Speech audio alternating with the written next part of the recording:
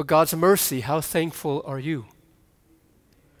If you have your Bibles, go to the book of Psalm 100. Let's take a look at those verses again. Psalm 100, again, quickly.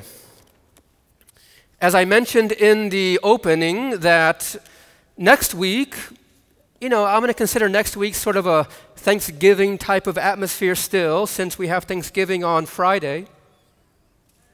Okay, seeing if you're awake. Okay, Thursday. And since this is a psalm of thanksgiving in Psalm 100, 1 through 5, I'm going to focus on really the aspect here, and then I'll look at something in verses 2 and 3 next week. But again, verse 1 says, make a joyful shout to the Lord, all you lands. Verse 4, enter into his gates with, what's the word? Thanksgiving. And into his courts with praise. Be thankful to him and bless his name. Now verse 5 tells us why we are to be. For the Lord is good.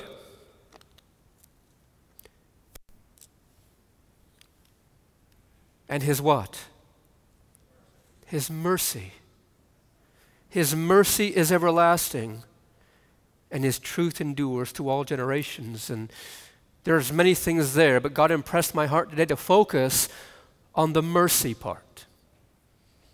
God's mercy, how thankful are you? In the book, Our Father Cares, it is a compilation of writings of Mrs. White. She says here, on page 185, when mercy and loving kindness of God, we shall. Now, I haven't shown you that yet. She says that when we, God's people, have a deeper appreciation for God's what? Mercy, what shall happen? Okay. She says we shall praise him instead of complaining. Amen? I know you were hesitant with that amen. When we have a deeper appreciation for God's mercy and loving kindness, we shall praise him instead of complaining. We shall talk of the loving watch care of the Lord, of the tender compassion of the God of a good shepherd. The language of the heart will not be selfish, murmuring, and ripening. Praise, like a clear flowing stream, will come from God's truly believing ones. Can you say amen? There is a false theory out there that says that the God of the Old Testament is not as merciful as the God of the New Testament. There is a myth out there that the God of the Old Testament is not as loving and caring and compassionate and merciful and all these things. They claim that, the God of the Old Testament is a God of anger and strictness and legalism and not of love. And the God of the New Testament is someone different. He is just opposite. That is false. The God of the Old Testament is just as merciful, compassionate, and loving as the God of the New Testament because it's the same God. For the Bible says God never changes. Amen.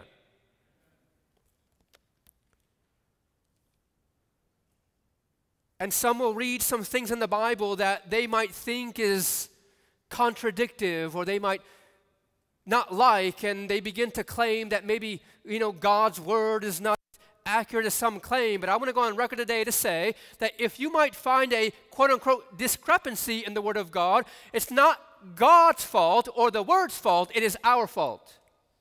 In our sinful, finite minds, we might not comprehend maybe the fullness that God has there, but nothing is ever, in regards to misunderstandings, God's fault. God's word is clear. Amen.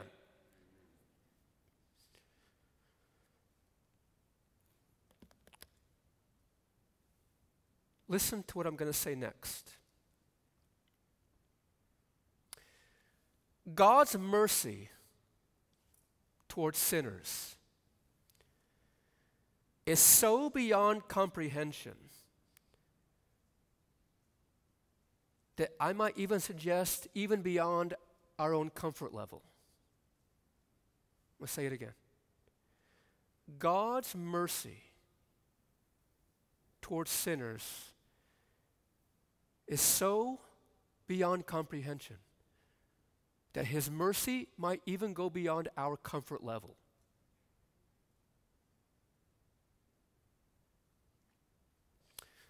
Today we're going to study God's mercy, and then I'm going to leave you with a challenge. The Bible says here, it's on the screen, that the Lord passed before him and proclaimed. This is when Moses was on top of Mount Sinai, and God was proclaiming the very character of God. The Lord God, what's the word? Merciful and gracious, long-suffering and abounding in goodness and truth, keeping mercy for thousands and forgiving iniquity and transgression and sin, by no means clearing the guilty, visiting the iniquity of the fathers upon the children and the children's children to the third and fourth generation. Now, in the New King James, this word mercy appears how many times? How many times here? Yeah. You're going to have to wake up. It's not sleep time. How many times does the word mercy appear here in this? Twice. Now, the Hebrew words are actually different Hebrew words here. The word here that is translated merciful is more connected with compassion. And the other one is more connected with kindness and goodness. So the word merciful here, mercy, is connected with compassion and goodness and kindness. Are you with me? The Bible says in Ephesians, but God who is rich in, what's the word? In mercy, because of his great love with which he loved us. And the Greek word there, loved, is in the continuous. In other words, it never stops. So mercy is connected with compassion and kindness and goodness. Mercy is connected with love. The Bible says in Hebrews chapter 4, let us therefore come boldly before the throne of grace that we may obtain, what do we need? Mercy, and find grace to help in time of need. Now look at this one here in Psalm. For you, Lord, are good and ready to, what's the word? Forgive, and abundant in mercy to all those who call upon you. So here in this verse we see that forgiveness is connected with what? That's right. Forgiveness and mercy are connected. Just as they are connected with kindness and goodness and compassion and love. God truly is merciful. And you're going to say amen because that's what you should do. But I'm going to share with you that God is willing to forgive any degree of sin because of his abundance of mercy. Go to John 19. We're going to see that there are degrees of sin. There are degrees of sin. Now, I hope to be clear here in my next few words because I don't want no one to misinterpret what I'm going to be saying, but I want to show you first that there are different degrees of sin according to the Bible. John 19, who can beat me there? I said that when I was already there, so I knew that I would win. John 19, verse 11. Say amen when you get there. Christ is before Pilate. And Jesus says in verse 11, Jesus answered, you could have no power at all against me unless it had been given to you from above. Therefore, the one who delivered me, who betrayed Jesus? Judas. To you has the greater sin. There are different degrees of sin. Now, I want to give now a parenthetical statement. Sin is sin. Can you say amen? Regardless of degree. Okay? Like lying is a different degree than like murder, right? These are different degrees of sin here. Are you understanding? Okay? But I want to say that regardless of the degree, sin is sin. Sin separates us from God and brings suffering, pain, and death. I want to make that crystal clear. Regardless of the degree of sin, sin is offensive to God, lying or anything else. Amen. And the wages of sin, regardless of degree, is death. Okay? Now, are you clear with that? Yes? Okay. In the book, Patriarchs and Prophets, we are told this, Ellen White says, had some great test been appointed Adam, then those whose hearts inclined to evil would have excused themselves by saying, oh, this is a trivial matter, and God is not so particular about little things. And there would be continual transgression in things looked upon as small, which pass unrebuked among men, but the Lord has made it evident that sin in any degree is offensive to him. Are you with me? So I'm not here excusing sin what's at all. Are you understanding? I'm just revealing that there are different degrees of sin. Some people have fallen lower than others. Can you say amen? That's true. Some people have fallen a lot lower than others. The thing is God just as merciful to those who have fallen lower than others? Even if the degree of sin is almost misunderstood, even when the degree of sin is like, no way, would God still be just as merciful to them if they repented and forgiven to those who didn't have that same degree?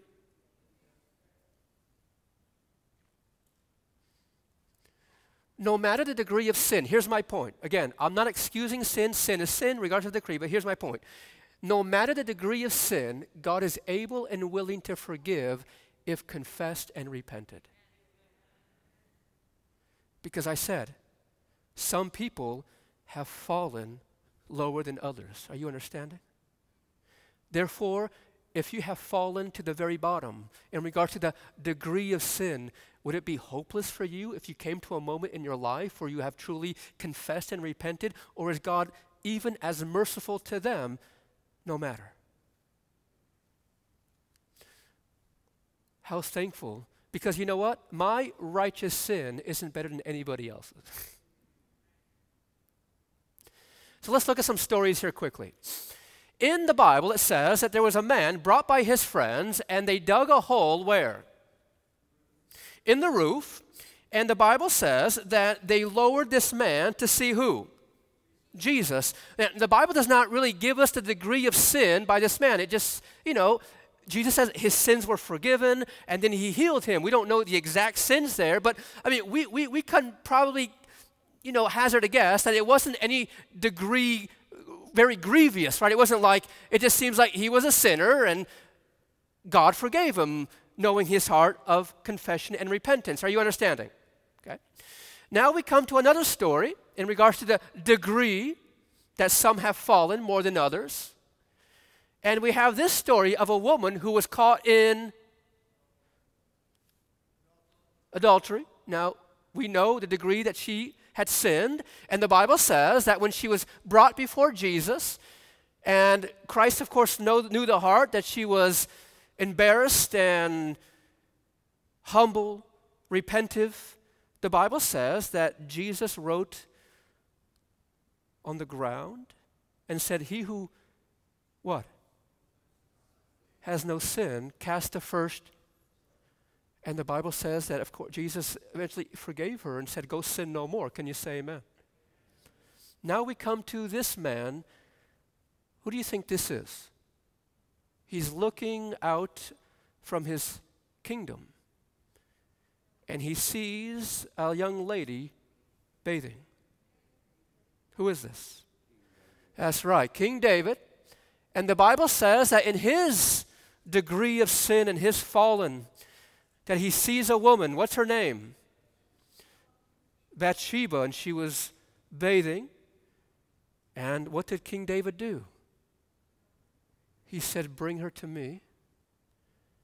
and he had committed adultery and fornication, and then didn't just end there. The degree of sin went even lower. Then he got her husband, what's his name? Uriah, killed.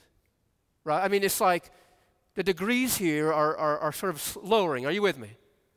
Now, here's the thing. Did David repent and ask for forgiveness? Did he truly repent?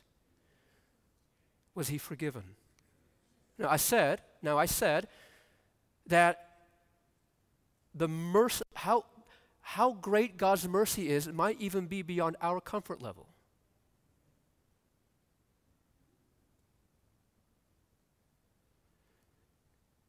Because some people have fallen lower than others. But does God's mercy even extend to the very bottom depths of the degree of sin for those who truly come to repentance and forgiveness? But now, we're going to look at a character in the Bible that the degree of his sin is truly horrendous. If I were to say the name Manasseh, does anybody know who he is? Manasseh, that's right, was Hezekiah's son. He was the 14th ruler and king of Judah, and he reigned 55 years. Now, we're going to see here quickly that he was cruel, idolatrous, licentious, and was more wicked than any of his predecessors. If you have your Bible, go to 2 Kings. Let's take a look. How deep does God's mercy extend to those who truly repent and confess? My question is, how thankful are you for God's mercy? 2 Kings, and because usually I like to help, and I like to say that if you don't or can't find 2 Kings, it's after 1 Kings.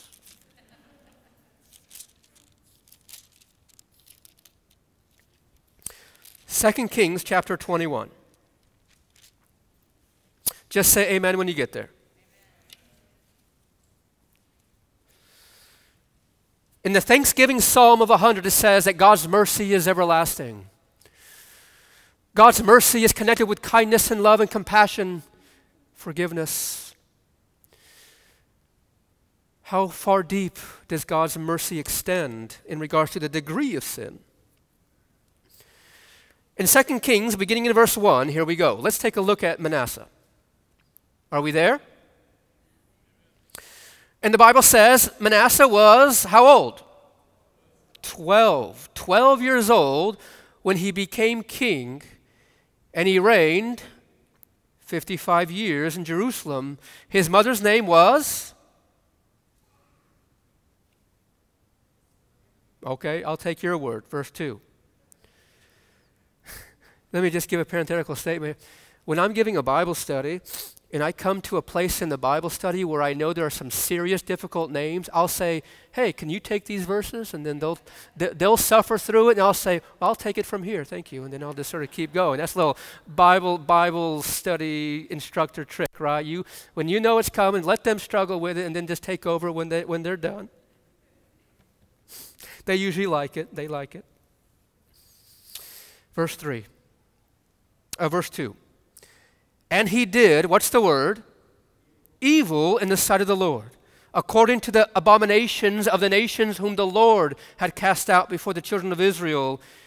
For he rebuilt the high places which Hezekiah his father had destroyed. So that can't be a good thing. And he raised up altars for Baal and made a wooden image, as Ahab, king of Israel, had done.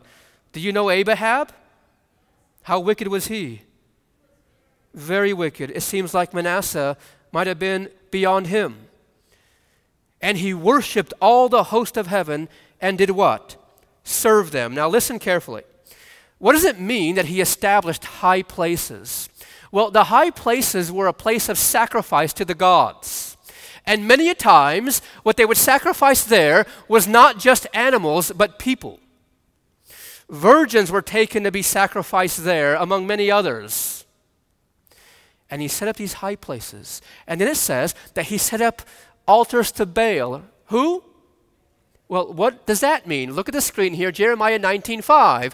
They have also built a high places of who? Of Baal, to burn their sons with fire for burnt offerings to Baal, for which I did not command or speak, nor did I come into my mind, God said. So when it says that he built altars to Baal, what it's saying is that they would sacrifice their own children. Now, I don't want to get graphic here, friends, but let me show you how this worked. What happened is, many times, it would be a metal image made with his huge hands like this. And they would light fire underneath this metal god. What happens when metal gets with fire? What happens to the metal? Yeah, it's almost like a stove. Are you with me? And they would sacrifice their children by placing them on the hands of this god. Hideous. Manasseh did more evil.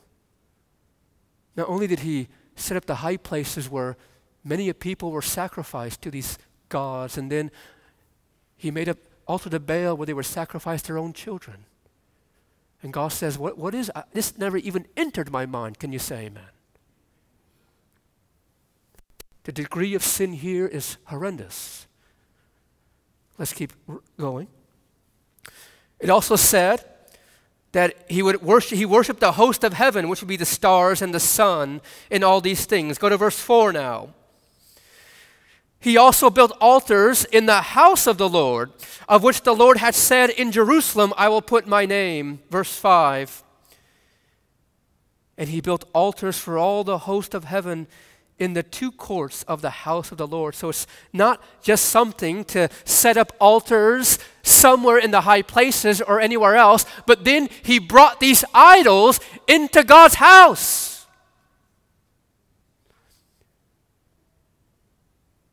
Which is a complete slap in the face to God. Manasseh. How's this guy looking? Gets worse. Look at verse 6 and 7. He even set a carved image of Asherah that he had made in the house which the Lord had said to David and to Solomon his son, in this house in Jerusalem which I have chosen out of the tribes of Israel, I will put my name forever. I didn't read verse 6, I'm sorry. Verse 6, he also made, look at this, his sons pass through the fire. We've already looked at this. And then he practiced soothsaying, used witchcraft, and consulted spiritists and mediums. He did much evil in the sight of the Lord to provoke him to anger. And let me ask you a question, saints. What was God's command for the people to deal with the witchcrafts and the soothsayers and the mediums and the sorcerers? They were, starts with an F, forbidden. And you and I know that the Bible teaches that the dead know nothing and are asleep in the grave. Can you say amen? Therefore, if you are mingling with the witchcrafts and the mediums, a medium is one who is a mediator between you and the dead there. If you are dealing with these witchcrafts and soothsayers and mediums, you're dealing with who himself directly? The enemy.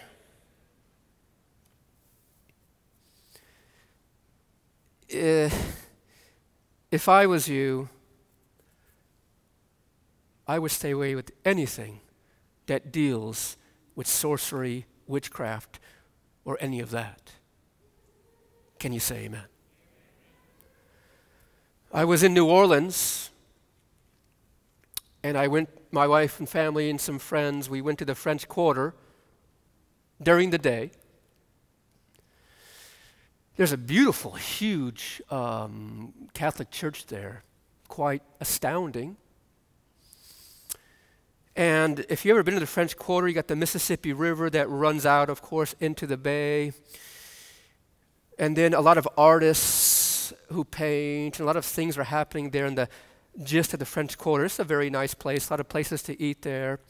And a lot of those things that are happening there as you're walking is that many will say, come and let me read your palms, or or I can show you the cards. And this very young couple, it almost looked like they just got married, it seems like, and they went there and they paid this. We saw them sit down there and they wanted this to read the cards in regards to what their life was showing. I thought to myself, oh, please, this is the wrong place to be. Can you say amen? Things here that God strictly forbid. Trust me, friends, you're not inviting the right spirit into that place. Are you with me? So this man, Manasseh, is even getting himself to a point where he is directly getting influenced by Satan himself. The degree of sin here is reaching pretty low. Can you say amen? We're almost through here.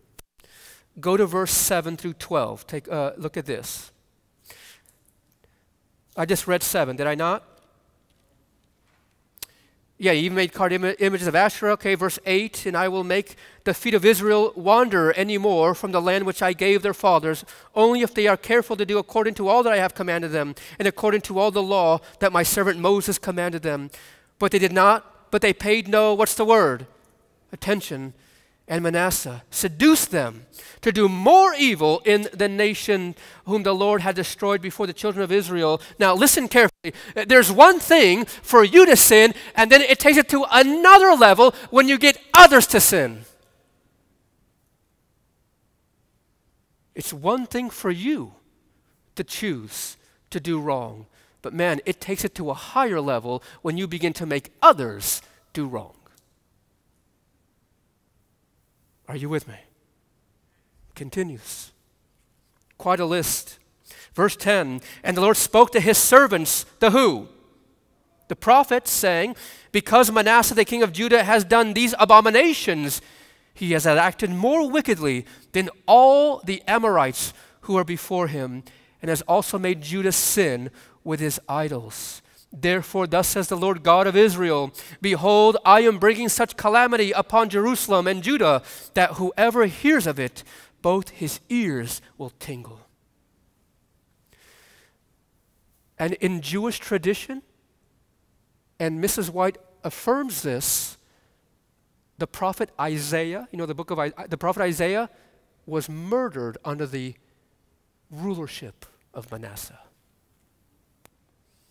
God's great prophet Isaiah was killed during Manasseh's reign. Surely, this man's degree of sins has reached so low that not even God's mercy could reach.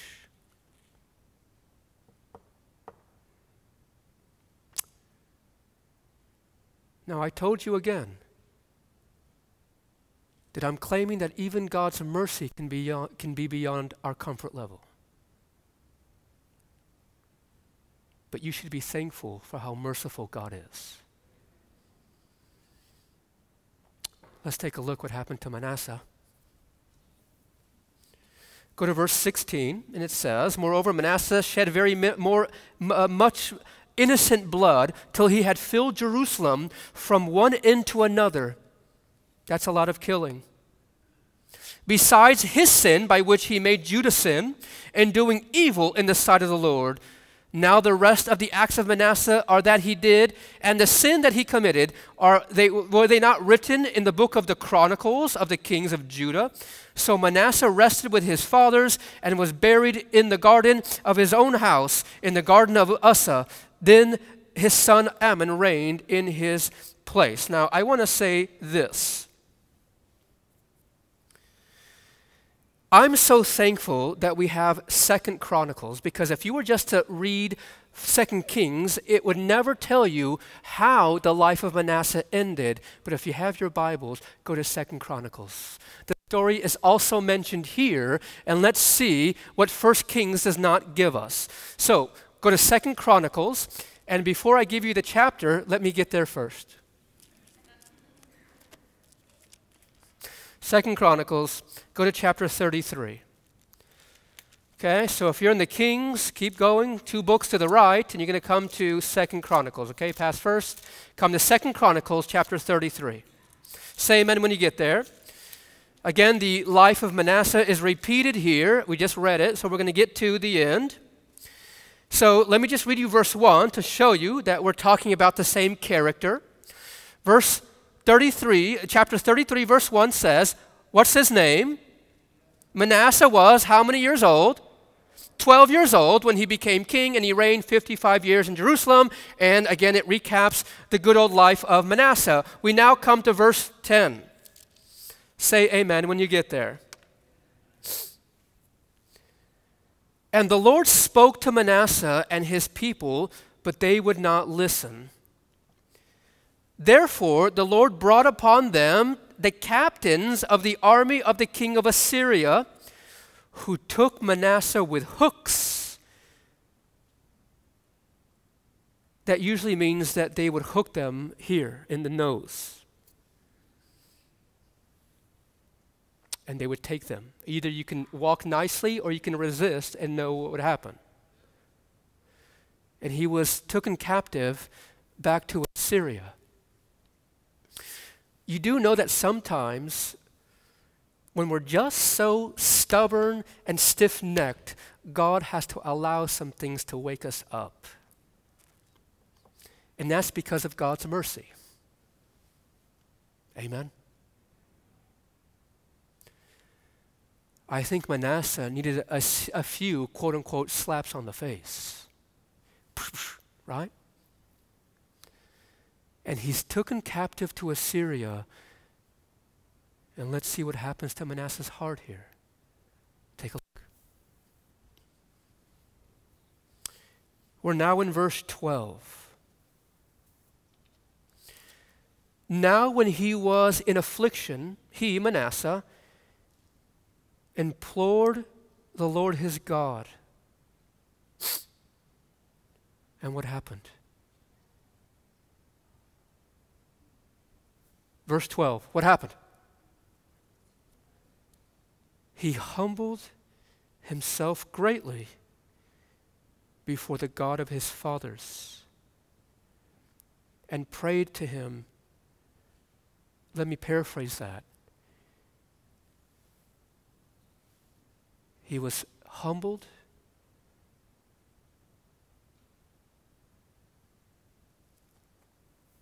and repentant. Truly repentant. I'm going to show you that there's always fruits to true repentance. Can you say amen? And he called out to God. But there's no way that God's mercy could even extend as far as Manasseh has fallen, do you?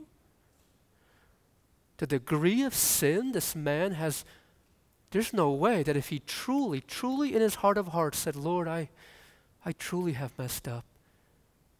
Forgive me. Help me repent. There is no way that God's mercy could even extend this low. Do you think? Look what God does. Verse 13, and pray to him. And what does the Bible say? And God received his entreaty. In other words, God forgave him. I mean, didn't I say that God's mercy can even go beyond our comfort level?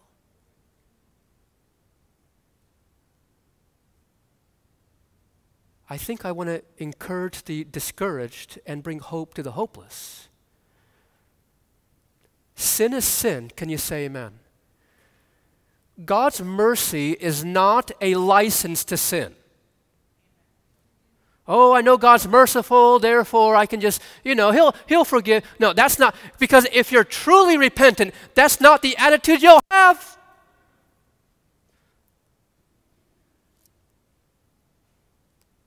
God's mercy is so merciful, that it could even extend down to depths, to the degrees of sin that Manasseh had when he truly, with his heart of hearts, humbled himself and repented. God truly is merciful, and it definitely less everlasting.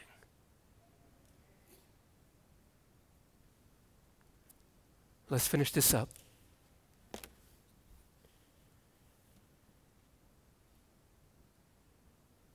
So what is true repentance here? Repentance is being sorry and hurtful for what you've done wrong, and then turning from that and turning to God. Can you say amen? And then, if there's true repentance, there's fruits that follow. Let's see the fruits of Manasseh if he truly repented. Here we go. Let's read now verse 14. Say amen if you're there. After this, he, Manasseh, built a wall outside the city of David on the west side of Gihon, in the valley as far as the entrance of the fish gate. And it enclosed Ophel, and he raised it to a very great height. Then he put military captains in all the fortified cities of Judah, and he took away the foreign gods. Can you say amen? And he took away the foreign gods. Verse 15, and the idol from the house of the Lord. Is there fruit? Can you say amen? He begins to do away with the idols. He takes it from the house of God. He is truly repentant, and his life is showing it. Hallelujah. He took away the foreign gods and the idols from the house of the Lord, and all the altars that he built in the mount of the house of the Lord and in Jerusalem, and he cast them out of the city. And he put military might there to say, don't let these things come back in. Hallelujah. I'm so thankful for 2 Chronicles. Anybody else? Because in Kings it just says that he rested with his fathers, but here we see the heart that Manasseh ended his life with. So I might say something that I don't know if you like or not. We're looking to see Manasseh in the kingdom, friends. Are you comfortable with that?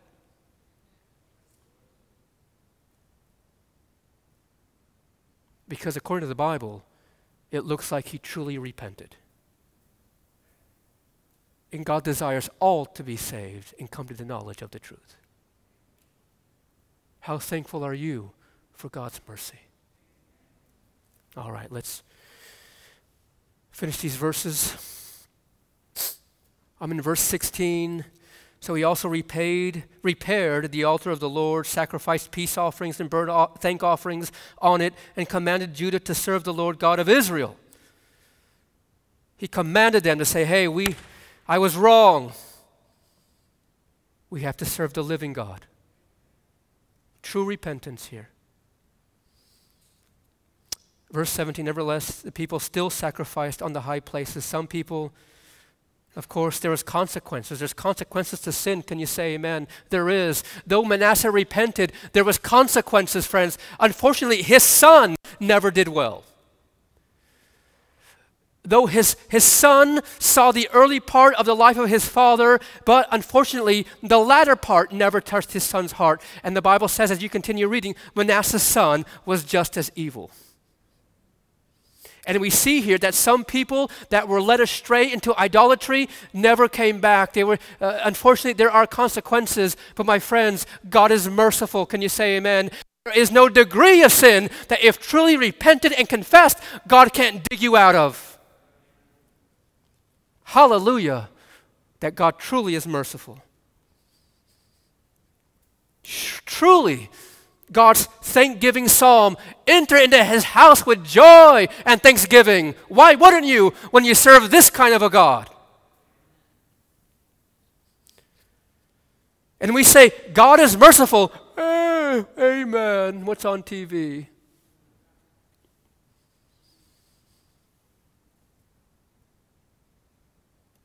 Maybe we have lost that, regardless of the degree of sin, sin hurts our God. But I'm so thankful for his mercy. I hope you are.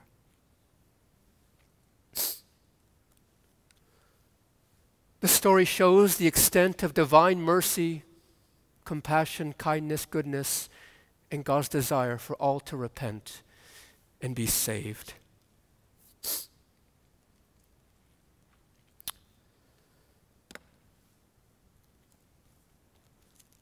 I don't know about you, but there was a moment in my life.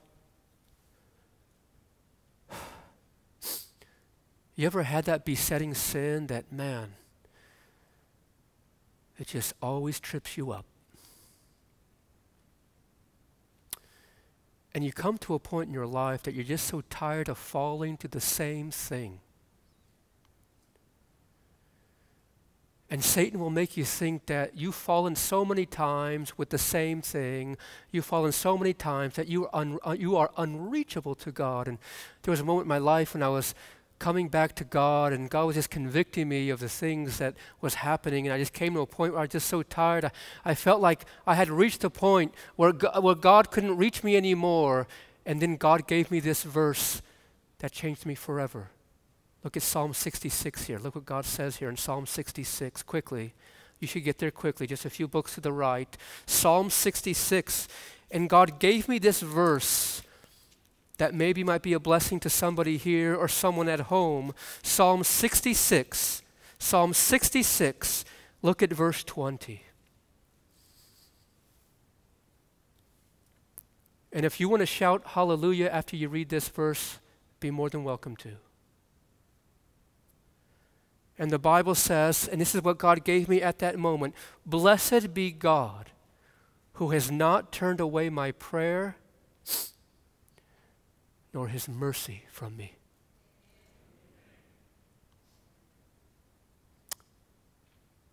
I needed that verse. God says, you cannot fall low enough that I can't get you if you call on me.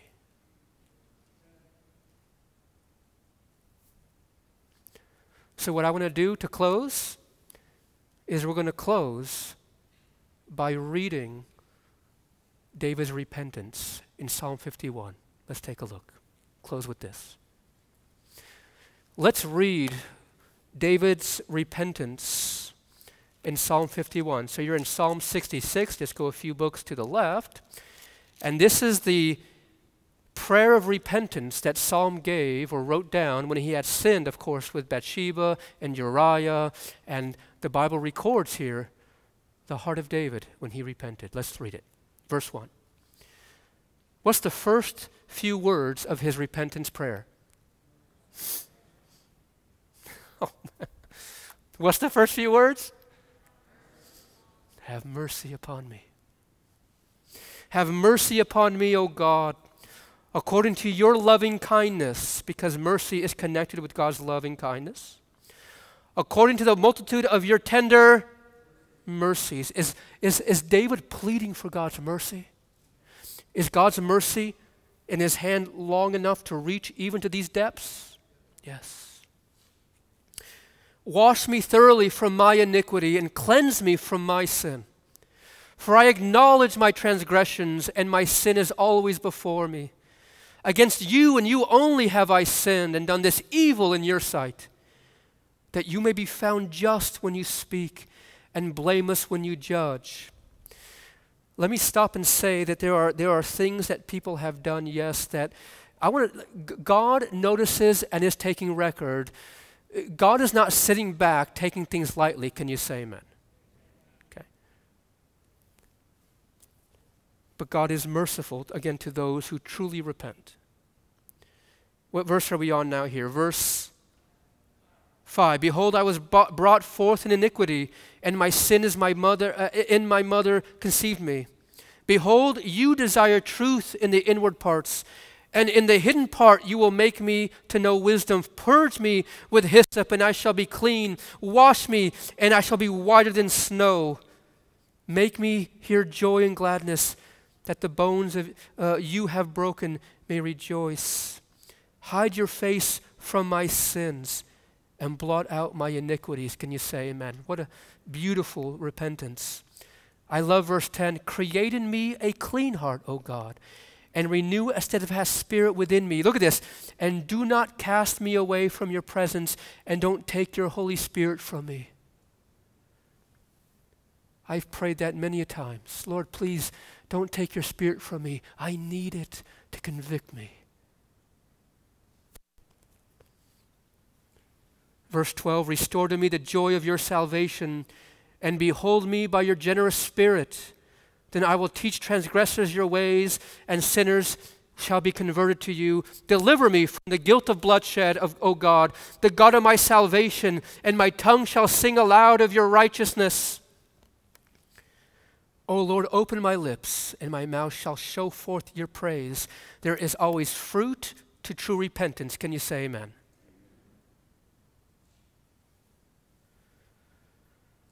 All right, verse 16, and you do not desire sacrifice, or else I would give it. You do not delight in burnt offering. The sacrifices of God are a broken spirit and a broken and contrite heart. These, O God, you will not despise. That's the true sacrifice God has always wanted. Amen.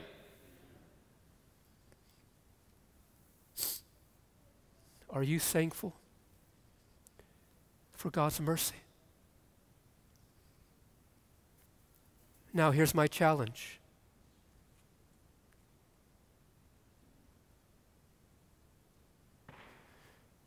Do you like that? Yes. Does that make you uncomfortable?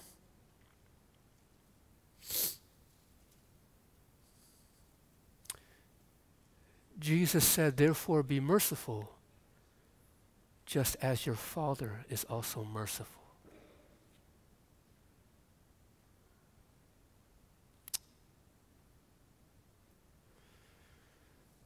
Now, I know there are things that happen in life, and there are people, and there are things that take time.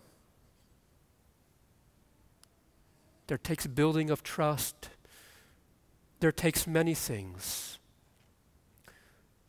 But God is asking his people to be merciful as he is merciful.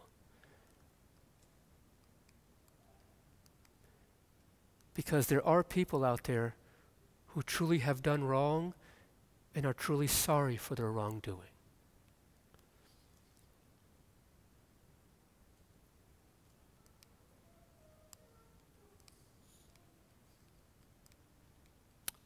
Is God patient with us?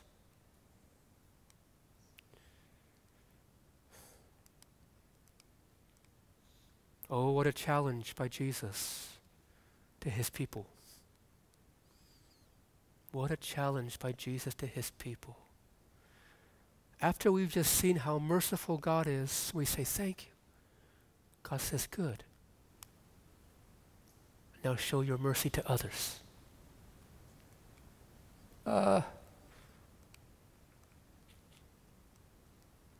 May God help us.